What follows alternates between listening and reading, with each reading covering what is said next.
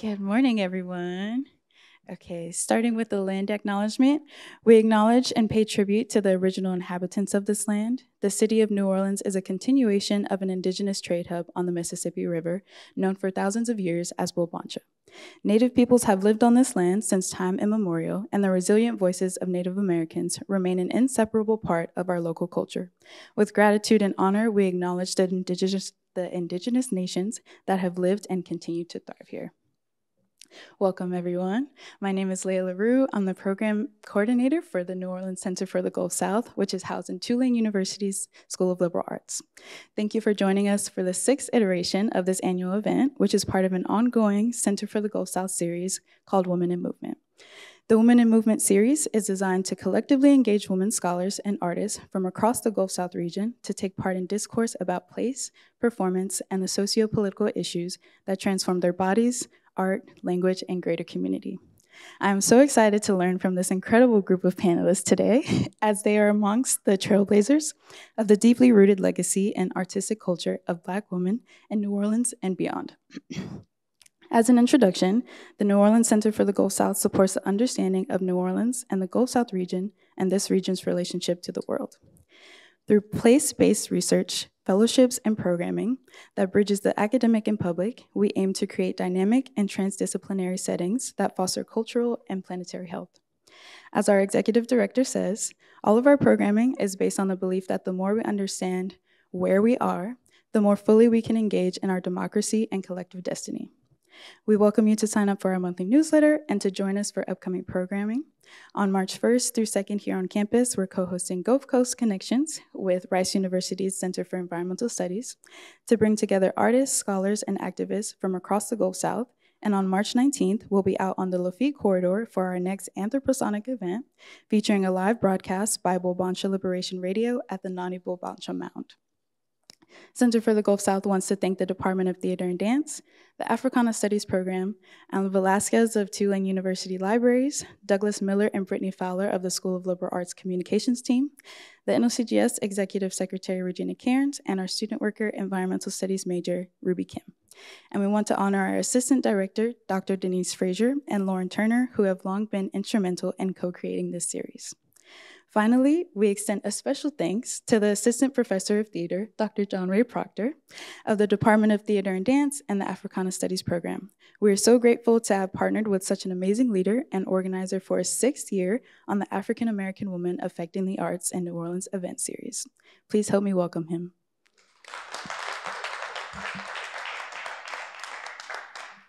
Thank you. Thank you, panelists, for being here. Thank you, Lakesha, as our moderator, for being here. Thank you, Rebecca Snedeker, for partnering with me in this endeavor for 6 years in a row. And thank you, students, for being here. I want to take just a moment to say that I want to explain this to the panelists. Many of them are students, and some of them have classes after this. So if we notice an exit, please don't let that throw you. They just have places to be. And without further ado, this event began because I'm a transplant to New Orleans. And as a transplant, I was really curious about what the people here who are making art outside of Tulane University are doing. So 6 years ago, Rebecca and I had this conversation, and we thought about inviting the artists, the art makers in this city into this space and having a conversation about what it's like to make, as Black women, what it's like to make art in this city. Without further ado, our moderator this afternoon, or this morning, is Lakesha Glover. Lakesha is a multi-talented actress with a passion for storytelling that spans across stage, film, and television. She's worked at the St. Louis Black Repertory Theater Company, most recently on a production of Dontrelle, Who Kissed the Sea. Her stage repertoire includes notable performances in Seven Guitars, String with No Dream Deferred, Small Craft Warning with the Tennessee Williams Theater Company, which is a local theater company, and Lakesha's prowess extends to the realm of film and television, where she has brought her characters to life with depth and authenticity. Her credits include The Adulterer, Regret, Disney's show Saturdays, Leverage, the new Leverage, The Redemption, and Secrets of Sulphur Springs and Killing It. Without further ado, Lakesha Glover. Wow, that sounds different when you hear it, right?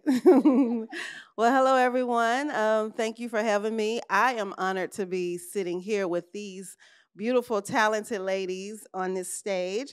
And the hardest part was, how do I sum up your bios, okay? Because I heard we only got a certain amount of time, so I can't say everything, but I do want to point out the most important things. And when we come to you, I would like for you to let them know more about what you're doing. We have Nailah Jefferson.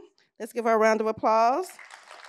She is a New Orleans-born filmmaker, intrigued and inspired by the human spirit. She currently, and I saw you at the New Orleans Film Festival for her most recent work, Commuted. Let's give her a round of applause. It won New Orleans Best Film Festival and Best Documentary, correct? Best Documentary?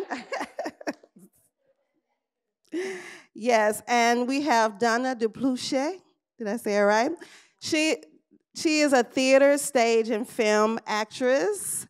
You've seen her in so many different movies around here. She is, let me go through it.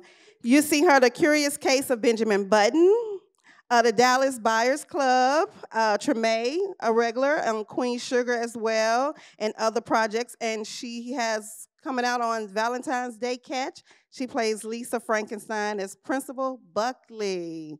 All right, let's give her a round of applause. India King Robbins is a writer, arts administrator, theater artist, and educator committed to affirming Black women and youth through arts and advocacy. Very good, and she works for a nonprofit, NOCGS.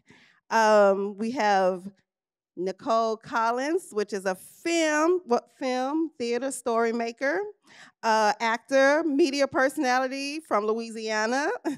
She also just recently left Canada from her, which film? Oh, but, you know, I know these ladies, so I'm sorry I'm adding to it. She is recently won the National Performance Network Take Notice Fund, as well as a Cultural Performance Production Lab's Next Up Artist Award. So many other things. She has a nonprofit in which she's working with the youth, young girls, which is very influential. She's very much involved in the community in New Orleans. And so, thank you. I had to round it up. These ladies are phenomenal. Let's give them a round of applause. All right, so let's get to it, all right? Being Black women, filmmakers, storytellers in New Orleans, let's talk about how the film and media industry in New Orleans has been with you all and your relationship with it. How did you start as a Black woman in New Orleans with film? So for me, hi everybody. I started as an actor. So when I moved to New Orleans, I moved in 2005 from Alexandria, Louisiana, which is middle of the state. And so, you know what, actually, I started as a radio personality. I went to Dillard University. I interned for Clear Channel at the time, which is now iHeartMedia, Q93, and I worked long, long hours without getting paid to prove that I could be on air because I was told I was too country to be on air. So I was like, you know what? I'm going to get my voice together. Anywho, so I started in radio, and then from radio, I began to be serious about acting. Then in that position had a child, and then my acting started to blossom, and then the acting just stopped. I was booking roles. I had a recur on Treme. I had a role in 12 Years a Slave. I was doing different things, and then nothing. And it was just like, wait, what's happening? I thought I was on the upscale. I thought I was about to go to Hollywood. I thought I was about to make it big. And it was like, nope. Everything's done, you're done. And so that's what it felt like. So I had, thankfully, a group of friends around me who are writers and performers and people taking matters into their own hands who encouraged me to leverage the radio station and my resources that I have in New Orleans to create my own film, write my own story. And so I did just that. And once I did it the one time, I was like, ooh, I like this. I like being in charge. I like writing my own stories. I like leading. And so I just decided to do more and more and more of that. The first things were horrible, things I wouldn't ever want you to see. Because I didn't go to film school. I learned along the way, you know, and thankfully had people like Nailah who met up with me in the beginning, who gave me, you know, advice and encouragement. But then all of a sudden it just started getting better and better and better and better. And now it's like, oh, you're winning awards. Oh, you're really good at this. Oh, you know what you're doing now. And now, you know, you're on boards and stuff. And so, you know, it gets better. So that has been my experience as a filmmaker here in New Orleans. And every now and then I got to remind folks, I act too. I started my journey in New Orleans as an educator. I worked at a middle school and primarily with students with special needs. And I found that they were not being as successful because they didn't have enough creative outlets. So they might be struggling in math and science, but be very great at visual art or theater. And so I spent a lot of energy and time trying to make sure that the school had resources to provide enrichment for the students. And when I saw that it wasn't a priority, in my frustration, I decided to get a master's degree. To just pay for a master's degree. While I was still teaching, I started a master's program that was focused on arts administration, which is essentially, my thought was to figure out how to connect schools, community, and artists together, focused in a way to focus on providing equitable access to arts enrichment. And so I transitioned out of working in schools and started to work in arts organizations, helping them to think about how to advance their educational programming and to be more connected to schools. And so I was approached by the executive director of New Orleans Video Access Center while I was working in another arts administrative role about being the executive director of New Orleans Video Access Center. And although I understood essentially how to run an arts organization, I didn't know if working at a filmmaking organization made sense because I wasn't a filmmaker by trade. But I thought more about it and really valued the fact that NOCGS focused on education, opportunities, and resources to community people to help them get access to working and excelling as filmmakers. And so that's kind of how I started. I've been at NOCGS for over 4 years now, and we primarily help community people get access to opportunities. So folks like Nicole years ago, who might have wanted to start a film but never had access to education, could come to NOCGS and get classes or training to work in the film industry or make their own film. And so that's what I do now. I haven't made a film yet. I hope to make one in 2024. I might be reaching out to y'all for some help. But I'm excited. And I feel like I sit as like a producer sometimes, helping make sure that NOCGS has the resources to make films and that community people have the resources to make their films, and also just essentially an architect of, I don't know, like programming and things. So yeah, I do stuff. Yay. Hello, everyone. I'm from New Orleans, Louisiana. I started here, of course, in my backyard doing plays, and I always loved the arts. I always loved performing. From there, went through high school performing and went to UNO for 1 semester, and I decided I need to get out of New Orleans. So I went to Virginia, George Mason, studied and became a theater major there, performed there, and then I thought I was going to be a dancer, so I was focusing on dance. I got to perform with a dance company. I got with a New York dance company in their repertory and performed with them. And then I moved to New York when I got with this dance company, and I said, I got to go back to my roots. Went back to studying theater. After a year of partying, I said, I'm doing nothing. I went to William Esper. I heard about them, and I went there for 2.5 years. After that, I studied with the incredible Wynn Hammond, who has since passed away. And from there, I met incredible Broadway theater actors. So I did my first off-Broadway shows, and then I got an agent, and then 9/11 happened. I was doing commercials. I said, I gotta go. Went to LA, did a little work there, and I was going crazy. And I said, okay, I'm gonna come home, because the trades, you know, the trades, Variety, Hollywood Reporter, started talking about New Orleans, sniffing New Orleans, the incentives. So I moved home. I said I would be a big fish in a small pond, and started working immediately. Then, of course, Katrina happened. A year of my life disappeared, and then I came back home, and I just started working since then. There have been a lot of dry periods, like last year. We know the strike. But since then, I've been working consistently and become like a local, like Nicole and India, a person that is a go-to actor. So I'm still working on my craft and still hoping one day I can do my own film. I've actually worked with this incredible, amazing filmmaker in a short, and it was an amazing experience, and I loved it. And look up her resume, she's incredible. So that's it. Hi, everyone. So my story is kind of like bloom where you're planted, right? That's what they say. So born and raised in New Orleans, I went to school in Boston, and I always thought I would live in New York or LA. I never thought I'd be in New Orleans. Like, I have 3 older sisters, and they all thought that they would be here, and they're not here. I'm the only one that's still here, and it was odd thinking about it back then because the industry wasn't as big. I came back home in 2007. I was living in New York. I was working for Lee Daniels, and he decided to downsize his office. And instead of staying on as his personal assistant, because I just knew I couldn't take it, right? You know, well, I didn't say that, but you know. I didn't say that. Yeah, I knew I couldn't be his personal assistant and be close to him every day. God bless. So I decided to come home and take care of myself, but also, you know, try and work here. And the first job that I got was at, I don't know if you all have ever heard of Energized Entertainment. They were producing, they were a video game company. They were producing the first Black college football video game, and they wanted a documentary about HBCUs, a company that released. So I was hired to do that, and I became like a big fish in a small pond because there was so little people, especially in Baton Rouge, with documentary experience at the time. This is, like I said, 2007. And so I'm working there, and that's when I realized, oh, I can direct, because before that, I didn't really know where I was gonna land. I knew I wanted to be in film and television. I figured I'd write, produce, but that's when I was really able to kind of like steer a ship.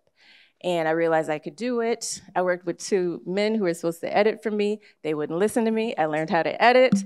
But I figured it all out on my own there. And then eventually that company ran out of money and stopped paying me. In 2010, the BP oil spill happened, and I said, well, I can work for myself for free. And for 4 years, I documented the fishermen in Pointe-a-la-Hache, Louisiana, and made the film Vanishing Pearls. And so that's what really set me up as a documentary director, as a director, period. That was my very first film, and since then, I can't believe it's been 10 years. It was released in 2014. Since then, we've been rolling, and the film Plaquemines that Donna was in, that was my very first fiction film. It was very much influenced by the experience that the Fisher families were going through in Pointe-a-la-Hache after the BP oil spill. But since then, I've made 2 other documentaries, long form. I've made a couple of shorts. One is Danielle Luna Supermodel, which came out in 2023, and then Commuted, which will be out in April. And yeah, so it's, again, I never thought I would be here, but in the time since I've been home, it's just incredible to see how much the independent film community has really grown. You know, people were talking about the bigger films coming to New Orleans, but in the time that I've been here, I think the independent film community has really grown, especially Black filmmakers, because you didn't see as many as you do now. So, and I know that's because of NOCGS, places like that, that help foster this type of talent. So thank you, India, for all that you do. Thank you, India. You're doing good work. So my next question, as Black women filmmakers in New Orleans, how has it been has it been difficult finding funding and grants for your projects? And India, this is also a question that you can answer.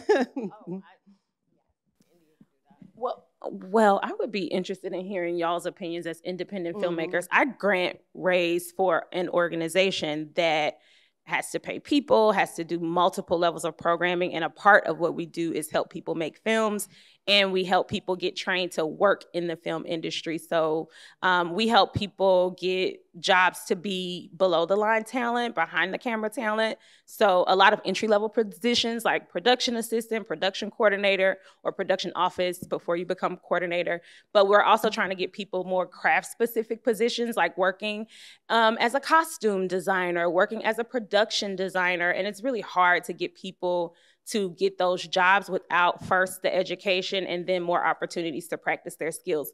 So how do we get money for it? Well, you can't do the programming without the money, and you can't get the money without the programming. And so it's it's a challenge. We luckily have been in a situation where we have a 3-year grant to do workforce training. This is a big deal, y'all. A 3-year grant to do workforce training across Louisiana. And so we're doing training in New Orleans, Baton Rouge. We're also going to go to Shreveport. Hopefully by the end of this year. We do some training that's virtual, so people across the state have access to it.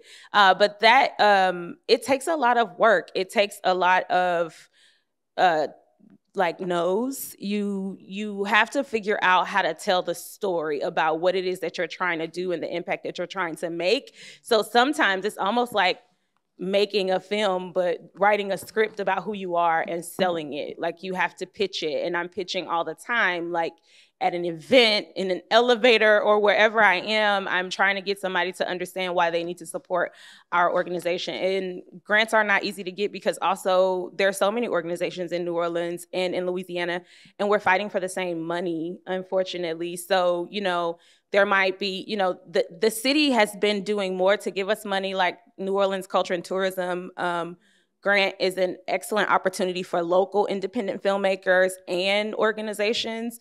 And that money comes from tourism. So there's a percentage of tax that's taken off of like the hotel industry, for example, that is put up and then put back into the community. And we need more of that. Like the culture is why people come here. So culture bearers and cultural practitioners should be getting the money. But a lot of it is about, can you make the argument and can you prove it? And sometimes people believe you and sometimes they don't. So it takes also creating various streams of income, not just depending on grants, but having earned income opportunities, selling other services, and also fundraising, having events. It's a variety of things that you have to do in order to sustain the work. And I know as independent filmmakers, many people start their films and, you know, do them piece by piece as they can. And I know you spoke about this the other day with your film. Like, it takes years sometimes for people to finish films to get the money to do it. And sometimes you have to do a little bit and have a proof of concept, sell that, pitch that, revise that, improve it, and sell it, pitch it again, you know? So, yeah. Do you want to, either of you want to say anything? Not to put you on. No.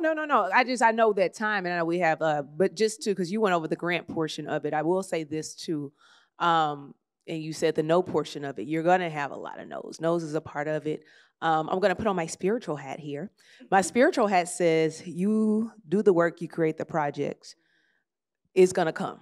It's gonna come. It may not come tomorrow or next week, but you keep working towards your project, it'll come. Realistically, that may be saying, hey, Mom, I got this film I want to do. Can you give me $5,000 for the first one, right? Or it may be working a little bit more, or waiting a tax time, or refund, or whatever your, for school. What do you call that? It's a refund check, yeah. Maybe if you're in school. It's been a while. Well, listen, but I'm just saying, if you get it, you know, sometimes you just have to use the resources in front of you in order to get your work made. The great thing that I find, and Nailah, if you want to, you can chime in on that. I usually do narrative filmmaking. So that's, you know, writing the script, having the characters. But I find that whenever you do documentary filmmaking, you can do a little bit more without the need to have so much money up front. But I mean, that's something that Nailah can definitely talk about a little bit more. But as far as the overall question about money, there is money out there for sure. And the more you put yourself out there, the more that you continue to do the work and people see you and people believe in you. A lot of times they want to know, what's your track record? What are you able to do? What are you capable of doing? That's why they want to know, what have you done before? And it's difficult because if you haven't done anything before, it's like, I need my chance. So you can see.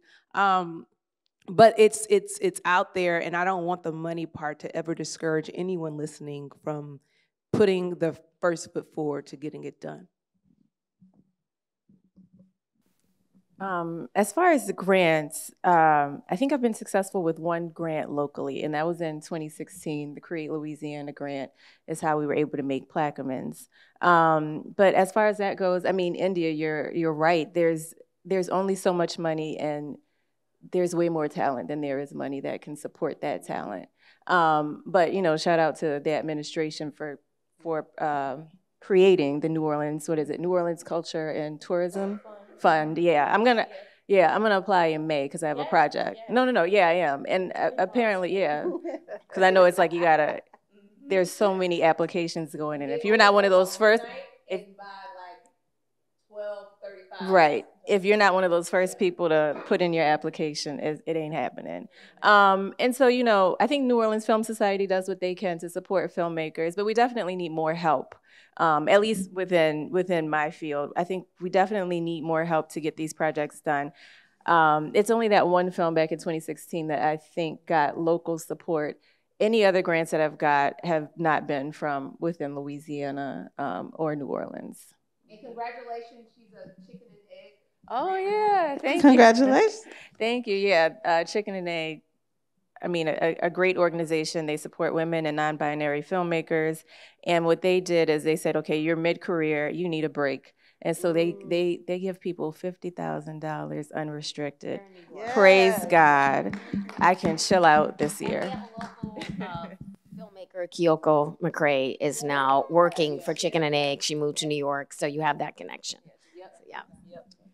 All right, I want to know what's been your inspiration and your creative process when it comes to the storytelling that you're doing. Can we start with you, Nailah? I was thinking about this morning. I think a lot of people are inspired by place. And as I, admitted a little while ago, I never thought I'd be in New Orleans. So I can't say that I was inspired by place. Not that, where we live isn't special and inspirational, but I'm more inspired by people. I find people incredibly interesting. So everyone that I've done a documentary on, they usually have something within them that I wish I had in myself. So like Byron Oncolade, who was the president of the Louisiana Oystermen's Association and really put his community on his back and said, you will not forget about us, you will pay us fairly. We're gonna use this documentary to state our case, and that's exactly what he did. And he brought it to mediation and was able to get a bigger claims payout. People like that, people like Danya Luna, who is one of one. I mean, she is probably the most fascinating person I've ever read about, learned about, probably will ever make a film about. But this is a woman who grew up in the 60s, and a Black woman in Detroit, and refused to box herself in, and decided for herself at the age of 14, I'm gonna change my name and say I'm from the moon. And this is how I'm gonna walk out my life, right? Right? So people like that. So like I said, I find people incredibly fascinating. I'm not the most extroverted person, but I can sit down and talk to anybody and learn your story. And then that inspires me to tell stories. As far as a performer, I always go back to my roots. If ever I'm in a film or even on stage, I always try to relate whatever I'm trying to portray back to a specific story that relates to me. I'm portraying a character, but I take from my own personal experiences. I love to hear more about Black storytelling, especially women. Like Diane Luna, she was like the first Black supermodel that no one's really ever heard of, but you would see her in magazines, and she was stunning, and I didn't know anything about her story. But yeah, that's basically how I proceed whenever I am cast in a project. And, try not to second guess why I'm in this project, because that can happen. Like, well, how did I get this role? Oh, I can fit the clothes. Oh, I can, you know what I mean? Yeah, but yeah, that's basically how I proceed. Yeah. Speaking as somebody who helps people get access to resources to make films, I'm inspired by people getting the power. And so I think a lot about preserving the culture and helping people document their own lives. I'm a documenter by nature. I write down everything. I literally write to survive. I believe in taking pictures and holding on to your family stories. And I find that a lot of artists and creative people are able to highlight their work through somebody else's gaze. And, other artists document these cultural practices and are highlighted and paid when the artists and the culture themselves don't get it. And so for me, I'm most inspired by giving people power and helping people to document themselves, helping people to develop the skill and practice to make their own work, to preserve it, to sell it, to do whatever it is that they want to do with it, so that they are not dependent on others to tell their stories. So my inspiration is actually at a bit of a crossroads right now. I'm like Britney Spears. Y'all remember that movie, Crossroads? So that's where I'm at with it. So I grew up in central Louisiana, so Alexandria. I don't know if we have any 318s in the house, but I'll be the lone wolf. And I grew up Catholic. I grew up Black Catholic. I don't necessarily subscribe to Catholicism anymore.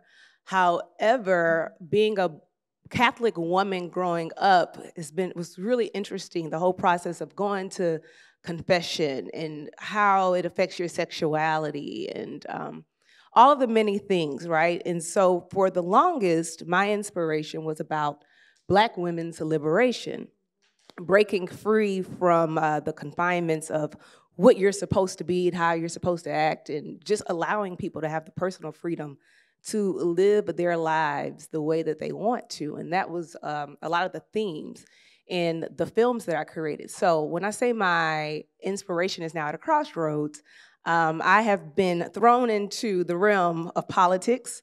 I'm not gonna say against my will because I said yes, but I had left radio for a while, and I got a call to get back into it. I said no 2 times.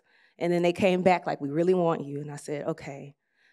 I did, I consulted with who I needed to consult it with, and it came back like, yes, do this. And so I did it, and I'm doing it. And now I feel like my inspiration is now the healing between Black men and Black women, and making sure that we understand that there is no hatred, that there is love, but there is a healing aspect that needs to go into it. And so that is what I'm focused on, and that is what I am committed to doing. Also, likewise, up at the Capitol right now, there's a war going on for the rights of our people, our men and women incarceration crime bills.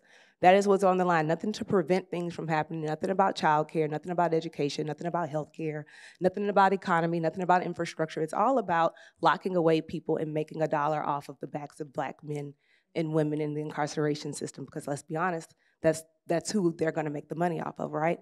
And so that also inspires me to create, because as a creator, we have to use, I believe, our voices, talents, and resources in order to allow people to know, hey, this is what's going on. We won't stand for that. You can't do this to us. And so this is now where I'm saying the crossroads is at, is being more of a political, but then also familial inspiration. So I don't think I'm gonna be Angela Davis, but definitely using my voice to let people know what's going on and be more aware. So that leads me to my next question. Do you find yourself representing all the Black womanhood? And if so, do you find that as a burden or a story that you love to tell, whether you're performing or, behind the scene or in front of the cameras? How does that feel? I do not represent all Black women, because that's saying that all Black women are one way. And we are not. We all have our own different experiences. We have our different personalities, individuality. Now, what I will say, and this is something that I've decided, I can't say every Black woman has to be this way, but what I've decided to do as a creator and as a Black woman creator is say that I'm going to help other Black women. I'm going to be a resource for other Black women.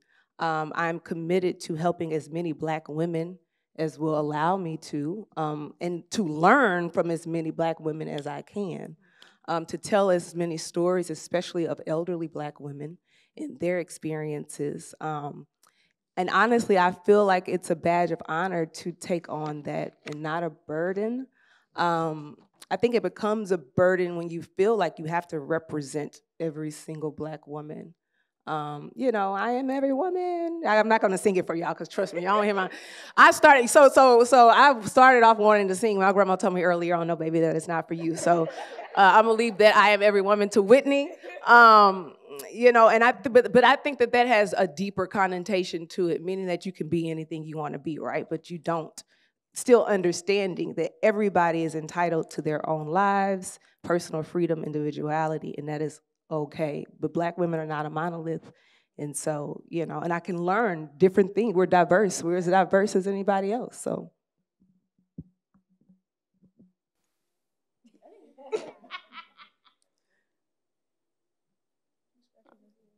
Child, I'm trying to think about what I'm going to say. I also am not every Black woman, but I am often in a room where I am the only Black woman. In the film industry, it is a primarily white, male-dominated industry. And so, you know, when I'm mingling with the people, sometimes I do feel the need to speak on behalf of people that sit at the intersections, whether they're Black, queer, Southern, have limited resources, don't have a college degree. And I think a lot about Ancestor Audre Lorde and how she talks about how your silence doesn't protect you. And so sometimes I have to make a choice. Am I gonna say something or am I not? And so I do think that I have practiced nice nasty a lot. I must be honest, like there have been seriously times where I have had to tell people about themselves in a way that I still am an honorable woman, because I also know that as a Black woman, I don't get as many chances. And so I have to be very diligent and serious about what it is that I commit to say. But I do think that it can be challenging. It can be very lonely. But I know that I'm not alone, and I do have a community of Black women and people who stand by me, support me, and I know that the work matters. And I know that, you know, the more I push, the more we all have. And so, you know, but it can be a lot sometimes. So yeah, that's probably why I paused a bit. Well, let's see, as a performer, a local performer, the opportunities, you do have a lot of opportunities, but at the same time, the opportunities can be working as, I always say, we're cast as the frame of the big picture. We're not a part of the main story, but we bring a whole to the picture. So a lot of the jobs I've had, I would be the only woman of color in the room. And there will be times I can second guess myself, and there'll be times where I feel like, okay, you can tell how the role is written. You can tell by the names. It's like, okay, this is what they're expecting. Because 9 times out of 10, it's not a person of color writing the script. It's not a person of color who's producing it. It's not a woman. So they don't know, and they're gonna go with what they think. And they put in 3 or 4 different type of characters. You're either young, hot, and sexy, or you're the mama, or you're woman of the night, if I can put that politely. So, and then I found myself second guessing, like, well, which one do I fit in? And I'll say, wait a minute, that's not my job. My job is to tell the story the way I see it. And if they want to give me a note, they'll give me a note. If I don't get it, it's not for me, you know? So I had to learn that. In LA, it was really playing with my mind a lot. Because there's also, you're dealing with issues with colorism as well. I said, oh, I don't look this part. I know I don't look this part. And I have to find ways to say, oh, no. We come in all shades and colors. And I'm not here to educate you, but I'm here to at least express that this is who we are as a people. I don't paint all white people the same. I don't paint all Asian people the same. So if you can find a window and open it up in a way, because I always find myself, when I get on a set, I have to find out who's in a good mood today, who's not, who I can talk to, who I can be open to. And I'm still finding my way, because a lot of times I feel like I can't stand up and say things because I'm not there for the entire picture or the entire show. So I'm finding my way, finding my voice. Because a lot of times they'll ask me, well, what do you think? And I'm like, oh, okay, so you're asking me. So, yeah. Wait, where were I starting from? But yeah, so. I just kind of want to piggyback on what you were saying, India, because at first I was like, oh, Nicole's answer, that sums it all up. But you brought it somewhere else, and then you had me thinking. So when I just think about Black women in community and a lot of times being the only one, I found recently how important it is, the sisterhood, and making sure that you bring that with you on every project. On Danielle Luna in particular, I wasn't able to have my own producer, my own team. I didn't fight against it just because I didn't know. This was my first time working with a studio, right? But the production company that I worked with, I found myself, even as a Black woman telling a story about a Black woman, it wasn't enough. My insight wasn't enough. My experience wasn't enough, right? And no, I'm not every Black woman. I'm definitely not Danielle Luna, but I can see her better than these white men who I have to answer to, right? And it got really hairy, and I think I'm just getting to a point in my career where I know I can't be silent anymore. It just doesn't serve me, it doesn't feel good. I have to let it out. And it came to a head when I finally let it out. The EP let it out. There was a nasty email exchange, whatever. The film came out, it was nice. But I will say this, I was sitting, I don't know where this is gonna land, but whatever, it's the truth. I was sitting with some people from the production company the other day because they're producing something in New Orleans right now. And one of the people turned to me and said, you know what, I know you took a lot, but because of your exchange with him, we had to talk with him and he went to therapy and now he's so much better. And I was like, Right. I was like, don't y'all owe me a check? A couple dinners, something. They didn't pay for my dinner that night either, I'm just saying. But I think, just going back to the experience of Black women in this industry, no, we can't be every woman we shouldn't be because we are not a monolith, but we can be each other's biggest cheerleaders. And that's what I've come into contact with, definitely in the documentary space, definitely in New Orleans film and television space. And all of these ladies are my friends, so I count myself very blessed. Okay, so you all have lived other places, New York, Los Angeles, places. I want to talk about the intersection of Blackness, womanhood, joy, and survival. And what has been that difference for you all coming from those places and now intersecting in New Orleans? What's been the difference? Wow. I guess I lived in New York about 9 years straight and back and forth, so equivalent of 13 years. So you can't help but run into artists every second of the day because you're walking. And so there's always a huge community. And one of the most joyous times I had was I left and I went to visit and we went to support another filmmaker film. And then afterwards, it was just a table of 12 African-American Black writers, directors, actors, and we were just talking and we were talking about the film and other things, but that community was just amazing. And I just sat there and I'm like, oh, I love this. And LA is different because you got to drive everywhere. So people created groups and said, we need a support group. Sometimes we turn into a bitch session and I'm like, okay, we can't keep bitching the whole time, But it was still that, here in New Orleans, like we all know each other and we all support each other. Whatever you would tell us what you're doing, I'm coming, I'm gonna watch, So I find a community wherever I go. Definitely. I think a lot about just taking breaks and getting out into the world. Like sometimes I I'm like in meetings, on a computer, in a spreadsheet, like creating a system. And that can get tiring because you're not actually with the people. And so I try to push myself to do more of not only thinking about my own creative work, but being around creative people, being in community. I went to the Black Film Fest of New Orleans' event this weekend, and Lakeisha's film and Nicole's film was debuted. It debuted. It came out. Yeah, it premiered, that's the word.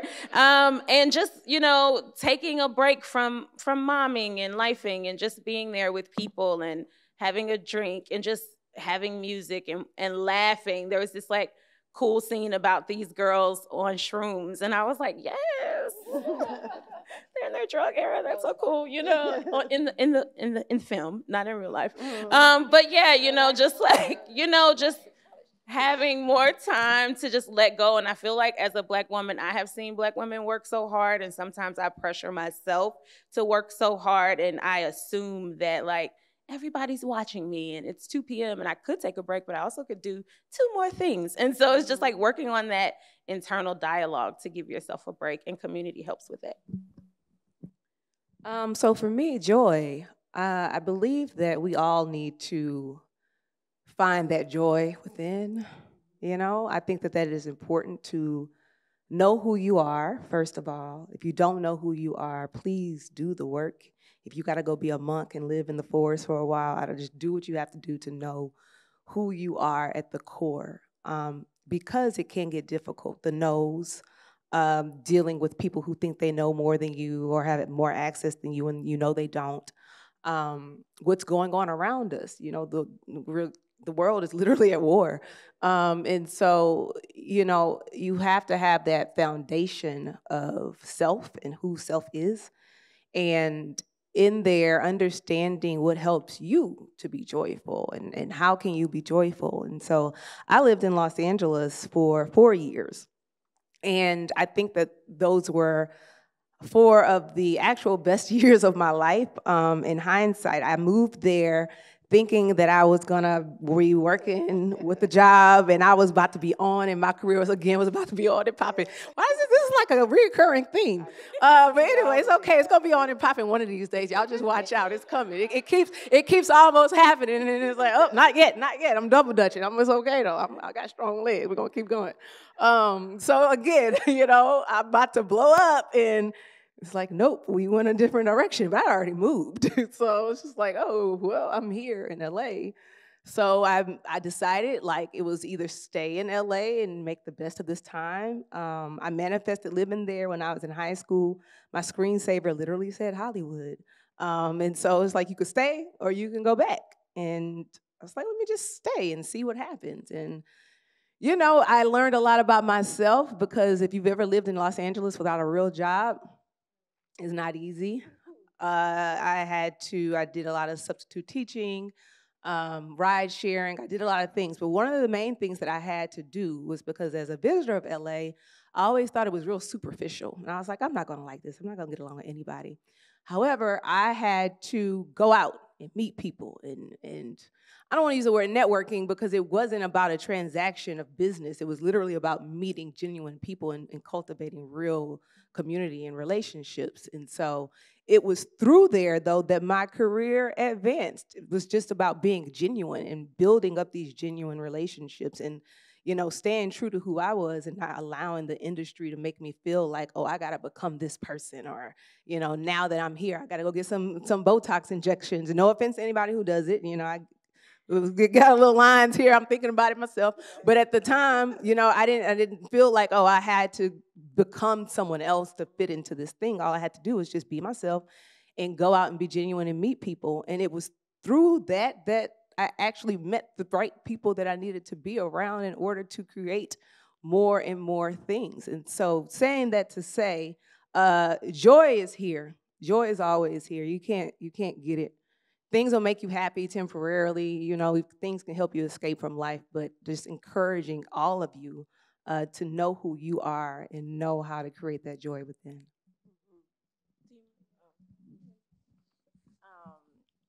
I think there's something to be said about the slow burn, Nicole. So it's gonna happen.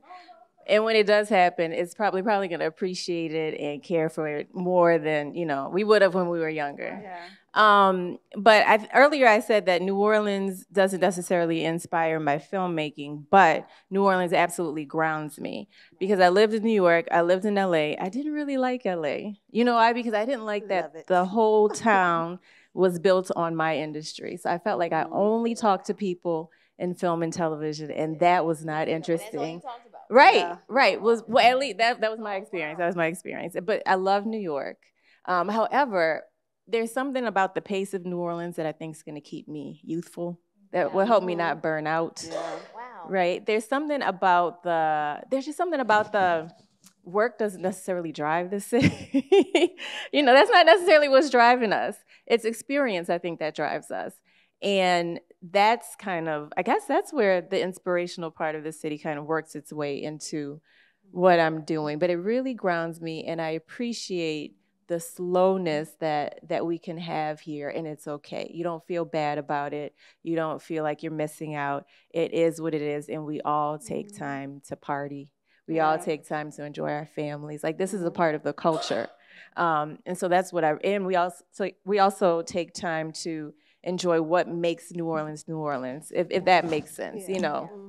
And so I'm really appreciative of that experience and just the ease that it kind of gives me in a business that is very uneasy.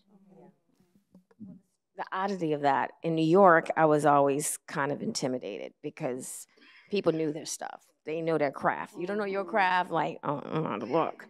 So it was about the art of acting and knowing what you're doing and breaking down scripts and knowing your character. In LA, it was all about aesthetics.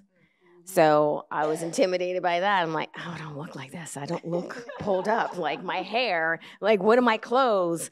And in New Orleans, it's back and forth for me.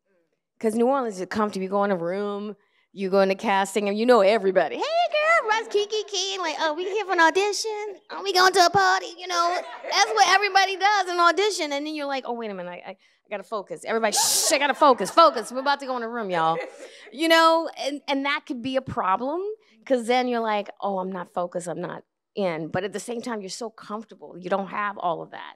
So there's a give and take for both. New York, you know, you got that, you're sitting in a room, and you're like, you know, people like, oh, girl, you look good. You're like, oh, look at that resume. Oh. You know, LA, it's all about everyone looks perfect. You know, like, everyone looks so good. So those are the three different things as far as a performer. I failed to mention New Orleans in my, so in coming back to New Orleans, I think all of these experiences that I can attest to, because sometimes, put it this way, the laughing and kikiing, and you miss that when you go other places. The community, like, I walk to a community book center and laugh and talk with Mama Jen and Mama Vera all day, or just, you know, whatever. Like, you don't get that in some places. You can, though, because you can cultivate it if you got to work a little extra hard to do so. But I have felt like, okay, people are moving enough for me here. Like, it's, you know, the good thing about it is, you know, don't be too bougie for a Spirit flight. If you want to go, you know, $49, and you can go somewhere for the weekend, right, and come back. But I do think, as Nailah said, that no place has grounded me the way that New Orleans does. And there's culture all around us, culture that people outside of here are always trying to bottle up and sell to someone else. And that's the one thing that we got to remember, too, is that we are here. We are of this culture that everybody from around the world, going back to the political stuff, I read something today. Jeff Landry was talking about how, you know, you tell somebody in another country or continent to point Louisiana out, and they're going to be confused. But you say, hey, where's New Orleans? And they're going to be like, oh, New Orleans is right there.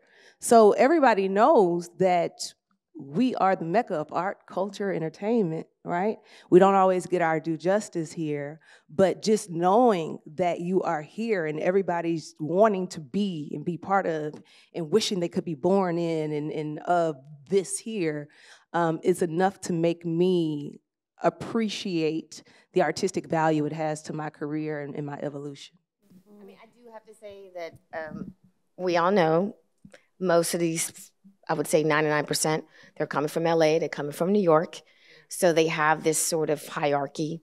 So they're expecting not to find professionalism. I hear that a lot. But they have to adjust when they're in the room with us because they know people are very comfortable. I hear stories, people going around, they talk to you like they'll talk to, you know, like someone like Rob Reiner, like they're their uncle. Hey, uncle, you know, and he just has to adjust, you know. But then if you really prove to them, I know what I'm doing, then they change your tune, you know. Okay.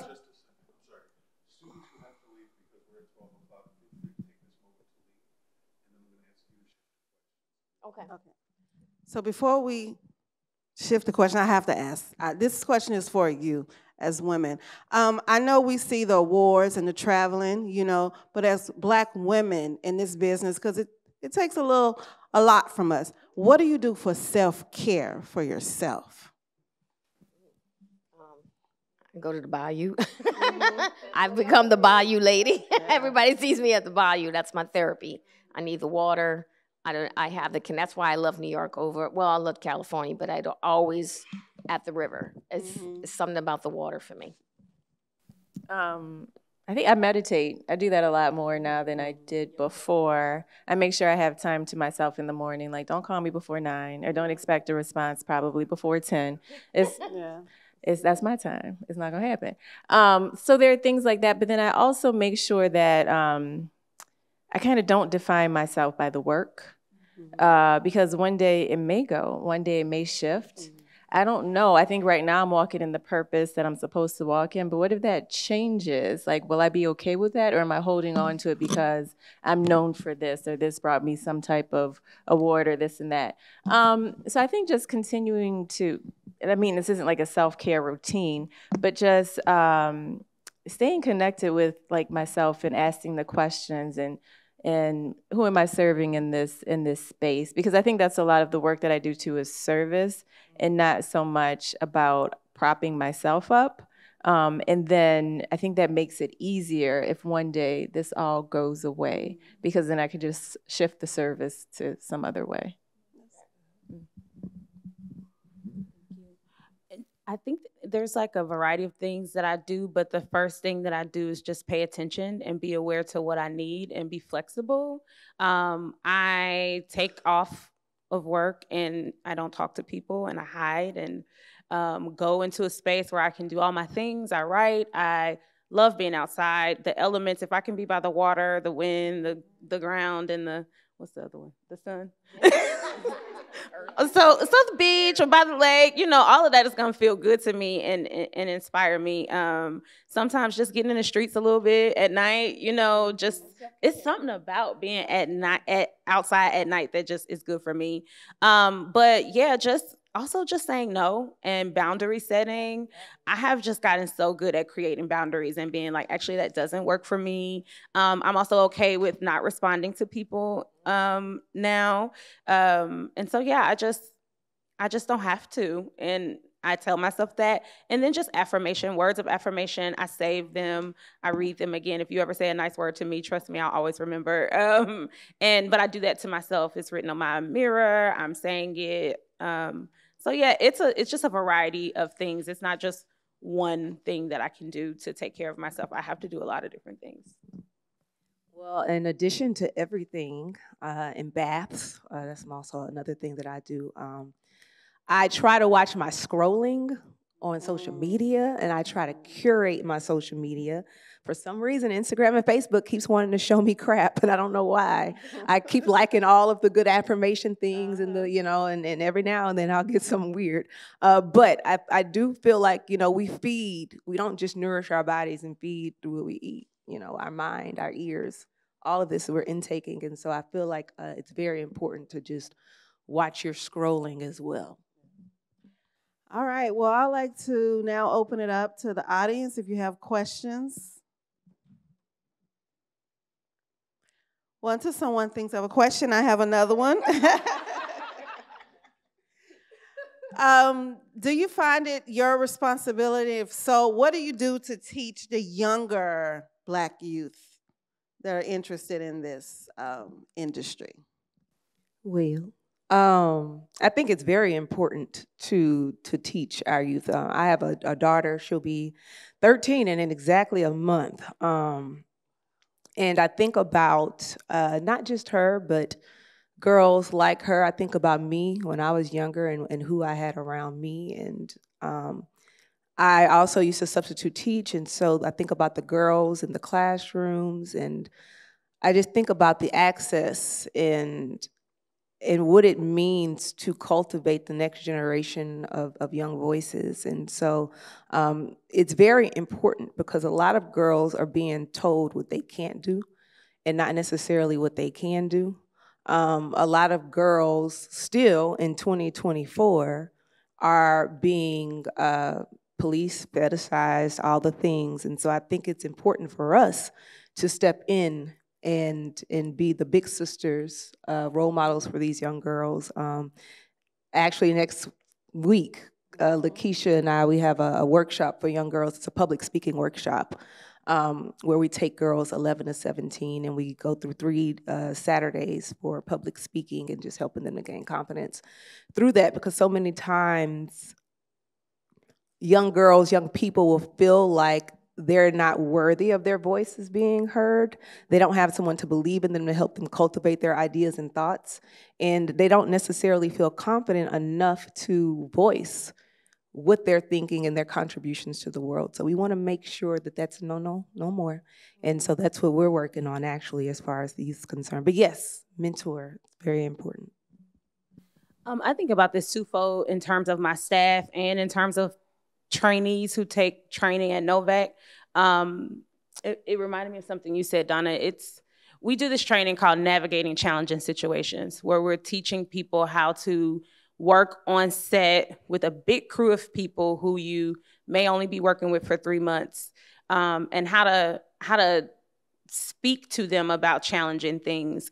We used to have people who would come in and facilitate our training, and they had this mindset almost like shut up and dribble, like be grateful that you have a job. It's hard to get a job out here. Like people hire their friends, like be nice and be happy and just do anything that's asked of you. And I think that's very problematic. I think that people have experienced racism and sexism on set, and a lot of times people don't know who they can talk to, and they feel like because everybody has to like you to get the next job, it's contract culture, it's gig culture. You're going from a show to a limited series to a movie, you know, all in a year. You might have had 6 jobs with a different crew each time.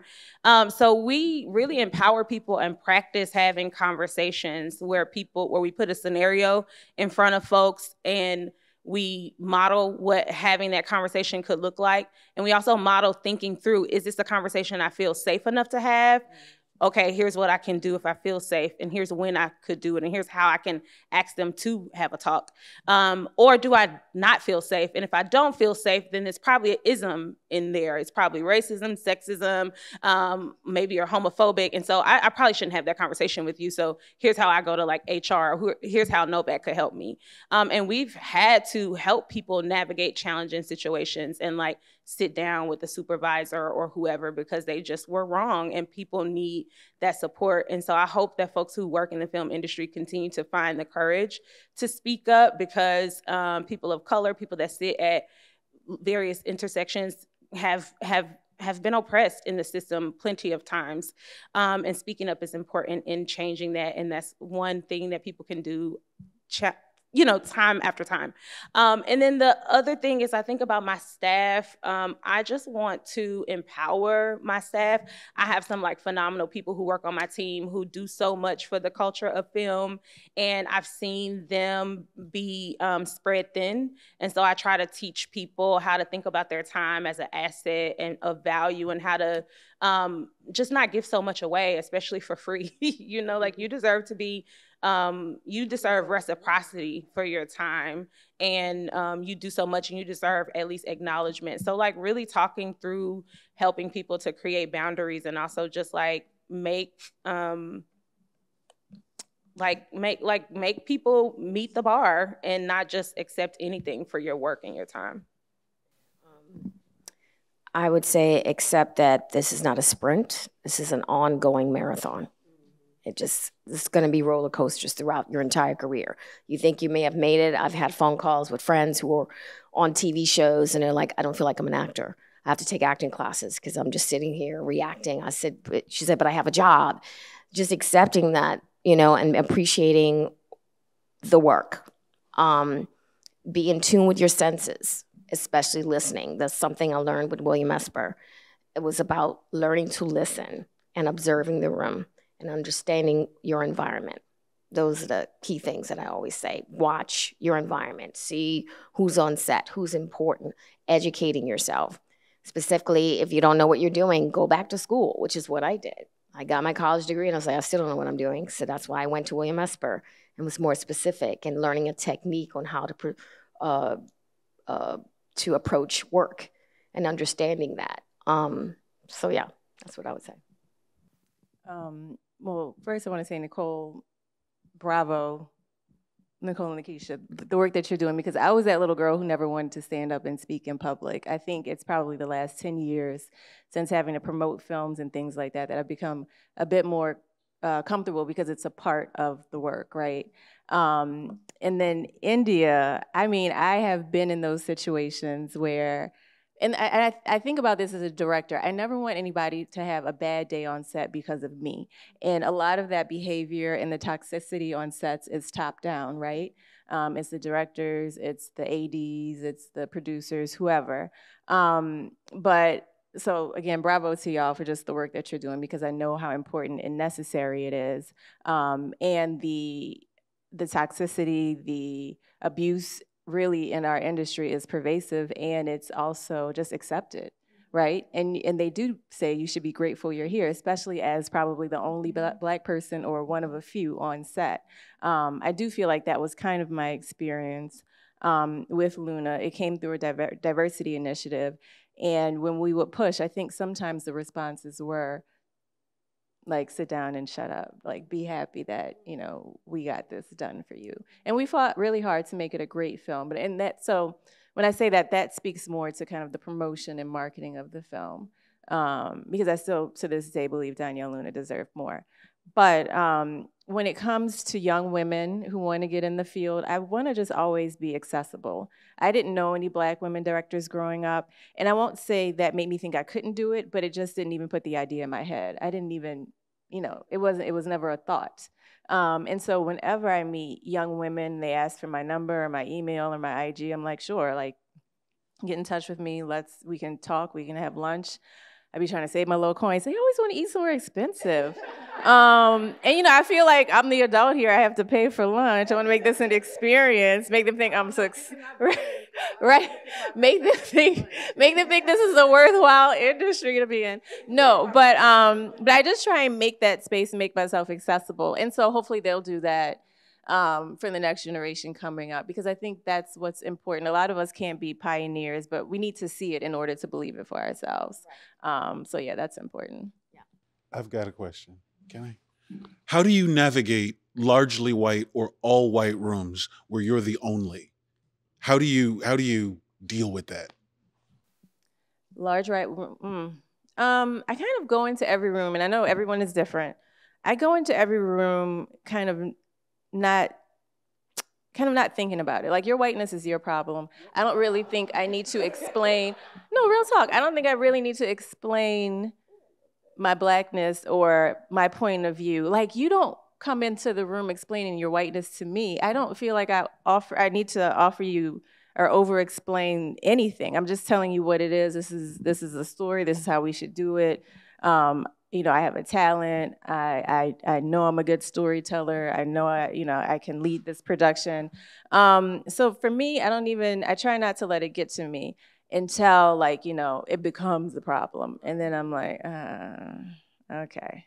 And then I ask myself, is this what I want to do? Is this a space that I want to be in? Are these people that I want to be working with for at least 2 years? It's going to be at the very least 2 years. So that's kind of how I handle it. It's not my problem. I say ditto. I don't really, unless it becomes a problem and an issue, I'll speak up. Otherwise, I don't even think about it. Right. Just do the work. I think about it. I brace myself. But I like that it's not my problem vibe. I like that. I'm gonna hold on to that. You know, what I like to do is fascinate myself with how I notice how I fascinate others. It's interesting to me sometimes when I can see the microaggressions happen or see people not expect me to be smart or understand or have something to say or lean on me so much to say.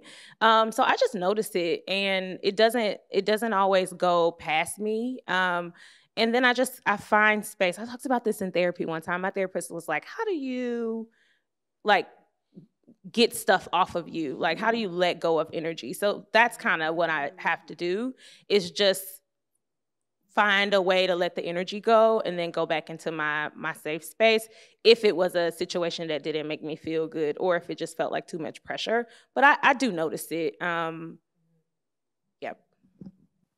I think I'm learning how to not notice it. And I think the only reason why I do notice it is because growing up, my K through 12, I was the only one of 4 or 5, if not the only Black child in my school setting. And so growing up, you know, some of my friends in those spaces were real comfortable letting me know about the thoughts and conversations that happened in their homes.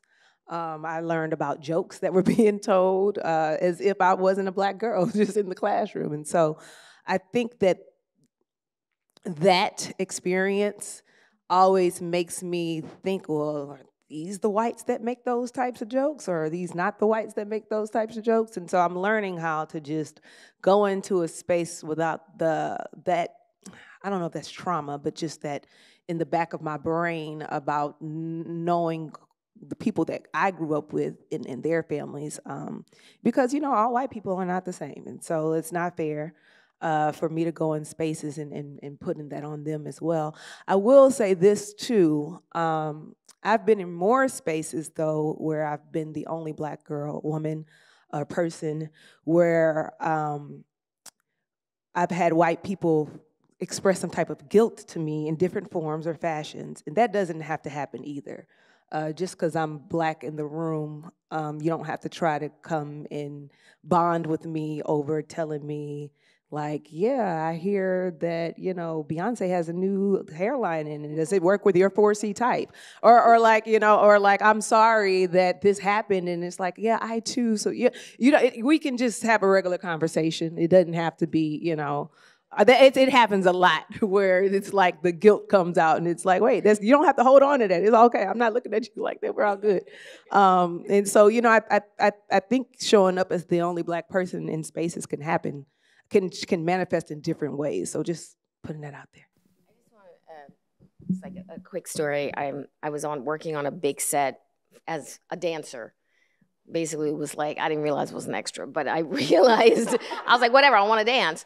So the costume designer, she was from LA, she was huge, but she was so insulting. She insulted me so bad that the only time I ever became that unprofessional on set, I lost my mind. And then I heard later on she was insulting the other people, and they were telling me they didn't know. So I went to the set. While I was shooting, I said, first AD, get over here. And I told her, I said, I'm going to make all these people walk off set with every costume. And her eyes got big. I said, change the tune. I said, I'm not having it. I didn't care who these people were. I knew my worth. I said, if I never work again, I don't care. I said, I'm not going to take this disrespect. So I do say I will notice it. If it's overt, I will say something. And I don't care, you know. Any more questions from audience? Yes.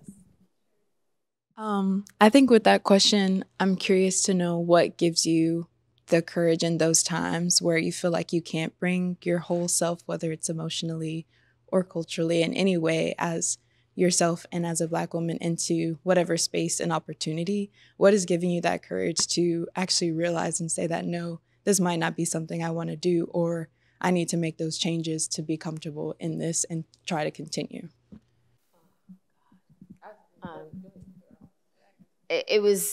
I worked on a TV show for HBO. I got called at the last minute, which I hate. I can't say that as a compliment, but I walked in and it was not working and it was all men. And I'm like, oh my God, I'm freaking out. It's all men. And the 2 main stars, they were improvising. And I'm playing a doctor and I have all this jargon, medical jargon. I'm like, I can't fit in here. So the main star is rolling his eyes and I'm like, okay, I'm gonna quit. I quit acting, I'm done. The director's in my face, the writer's in my face. I said, you know what, time. I said, get that grip over there and get him on set, because I'm not doing this. I told him that. And he said, no, calm down. I'm like, nope. I said, I'm not doing this. I said, they're improvising. What do you want me to do? That was the one time I really thought I was quitting acting. I was done. I said, I'm not gonna deal with this. The testosterone really got to me. It got to me. I just think that I'm scared a lot. And, they say that if something what is it, like how fear can be a tool. So I lean into fear. I don't know a lot of things, and so I feel like I'm learning something all the time. And so if I ever just reflect and look at everything that I've been able to accomplish, I'm like, well, girl, you're doing it, so just keep doing it. And you know how people say, everybody doesn't know what they're doing. I think that is true in a lot of ways. There are so many people who just have the audacity to do something. And I'm just like, well, girl, you can too. And I just do it, and I just try, and I just keep doing it. So I think you have to have a level of confidence and belief in yourself. I have a level of faith. I know that if it ain't me showing up, then the creator, some ancestors, my grandma and them, who on the other side, they gonna look out at the end of the day. So I'm gonna just go for it if I think that I can.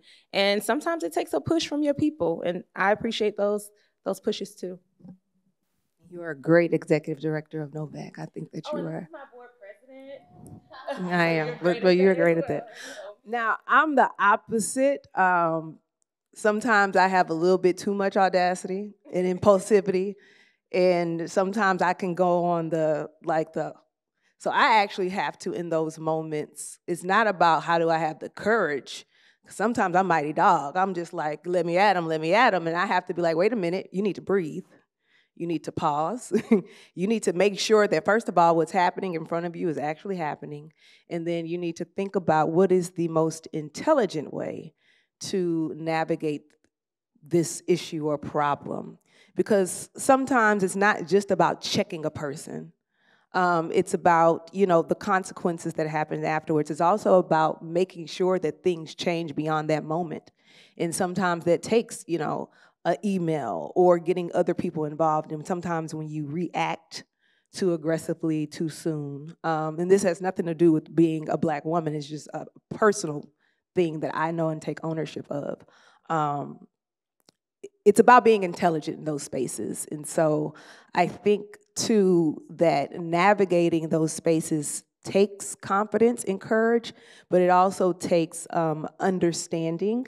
It takes breath work. It takes resolve. It takes intelligence, emotional intelligence, because if you want things to truly be different and change, it's gonna go beyond that moment, And so, per earlier and per our discussion, and it does, because you need to make sure that everybody understands and everybody's on the same page about what you're willing to tolerate and what you're not willing to tolerate. But sometimes, if you go full throttle, it's harder to get to what you want. I do know on a lot of film sets, a lot of people are flying by the seat of their pants. They don't know what they're doing. From the director to the producer, I don't know what's going on. Crew people don't even know what's the name of this movie. They don't know. They're flying by the seat of their pants. And I'm like, well, you don't know. What am I supposed to do? You know what I mean? It happens a lot. Yeah, I feel like people are afraid and self-conscious, and no one wants to look like the person that doesn't know what's going on, right? And that's where a lot of that meanness comes in. But for me, I think I'm able now to set boundaries, because if I don't, I know the damage that it has done to me personally. And so it's not because I'm super brave or I'm audacious. I just know I'm not gonna survive this thing if I do not stand up for myself. I've definitely experienced burnout. I've definitely experienced shame for not speaking up for myself in certain moments, and that just doesn't serve me. And so again, even to go back to going into a room where I'm the only Black person, it's not that I don't see that they're white, I just can't take that on. I can't take on that burden. And so I have to say, I do not care. Like, I have to show up the way that I am, because it's just too hard otherwise. And so that's what I've really learned in this industry. No matter, I'm not code switching. I'm not, trying to lessen. I don't think I have a huge New Orleans accent. Probably around like my New Orleans people is thicker, but I'm not changing any of that. Because it's too hard. And even the saying yes to things that I know I don't want to do, I just can't do it anymore. Yeah.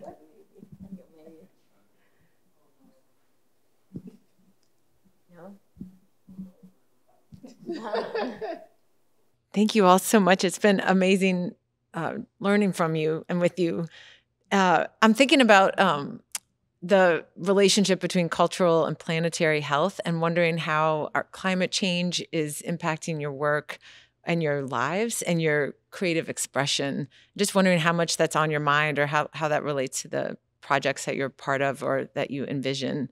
And trying to like not divorce creative work from climate change realities, and look for, and like how we look for ways to integrate reality-based thinking about the future of this place.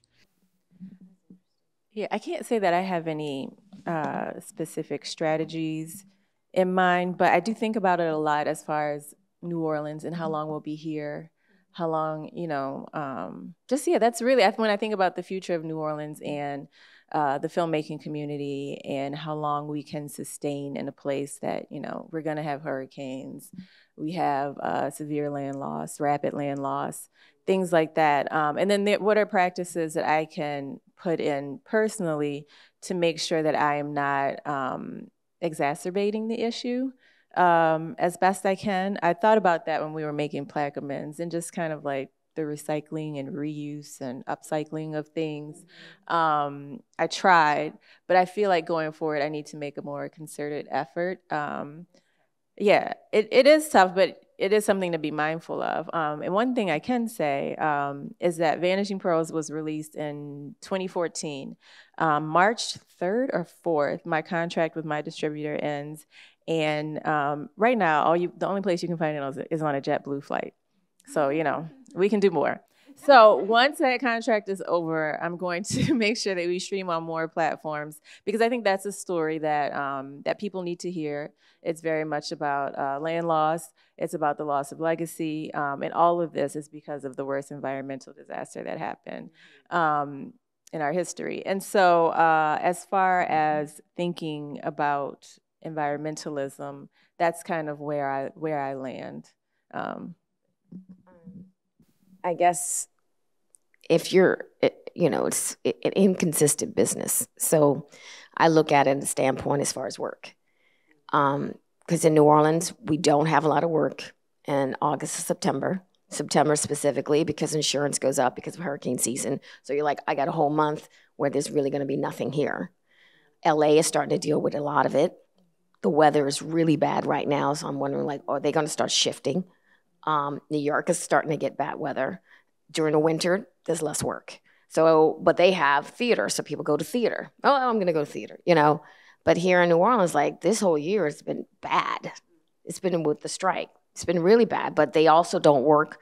You got all the Mardi Gras, you got New Year's, so they don't want to work here. So, you know, you have 4 or 5 months where nothing's going to be here. So you got to consistently be looking for work elsewhere, you know. So yeah, when it comes to environment, I think about it a lot. Like you said, like, how long are we going to be here? Because producers think about this stuff, because they did Emancipation during summer, and I'm like, how in the hell did they do it? They were dying. I mean, they were wearing like heavy clothes, and it was like 100 degrees outside. People were passing out. It was crazy. So they say the summers are bad. So yeah. NOCGS did a series called Post-Coastal years ago, and it talks about things people are doing to just like preserve the environment. And so you can go to novacvideo.org and watch a series of documentaries about local people doing stuff to support the environment.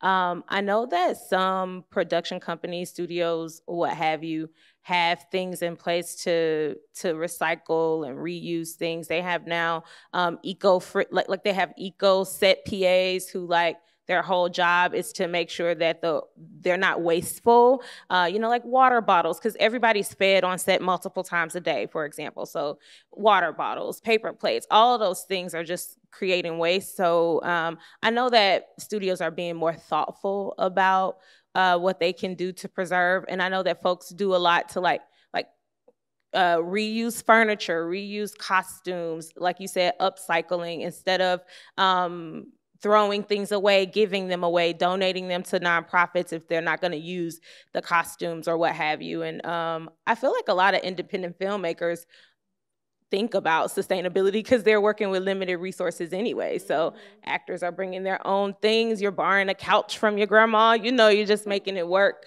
But on a personal tip, sometimes I lose sleep over it. I'm like, are we recycling? Can more people be composting? Like, I do feel like this city needs to take a bigger push to be more sustainable. Like, if you go to Vermont or somewhere else, you know, it's mandated that you are less wasteful. And so even after Mardi Gras, I appreciated seeing like the library be like, give me your throws. Like, I don't want all that stuff, you know. I want some of it now, but what I'm gonna do with all of it, I don't want to throw it away though. So just, I feel like personally, we all need to think of more ways to waste less as one of the ways to protect the environment. I know there are lots of things we can't control, like the sun and how hot it is in the summer. It's depressing a little bit. August and September felt like a winter depression. It was like summer depression. I'm like, what do I do? I'm stuck in the house. It's hot. It was so hard. No, I mean, that's why I was going to talk about more of the mental and physical aspects of what's happening. I mean, we had forest fires in a marsh in a bayou. We had to call in firefighters from outside of the state to put it out because we didn't know how to properly do this. And so just the physical and mental health that what's happening has on us as even creators, but just as people and human beings, you know. We can't eat our crawfish like we want to because of, you know, climate change and because it's you know, not a pound. Right, exactly. But that's due to nature and weather and because of the extremes in weather. Just thinking about the things that give us joy and help us to be part of our culture. You know, you can't go outside when it's 105 degrees, you'll pass out. You know, and when it freezes here, we shut down. So, you know, just things like that. But as a filmmaker, I like to have as green of a set as I can. I do like to recycle. I'm not gonna lie. I have a recycling bin outside, and people who walk by my street throw trash in there, and it makes me so mad. And I'm not about to go in and take it out either. I just get over it. But I do try my best to be as green as possible, and I think it's important because we only have one Earth, and we take care of her, she'll take care of us. But you know, that's why we have all this stuff happening because I think we're not taking care of her right. But that's a whole nother rant. Well, I would like to say thank you, and I'm very honored to have been sitting up here with you ladies and to know some of you all and to get to know you all. And I'll just give them a round of applause.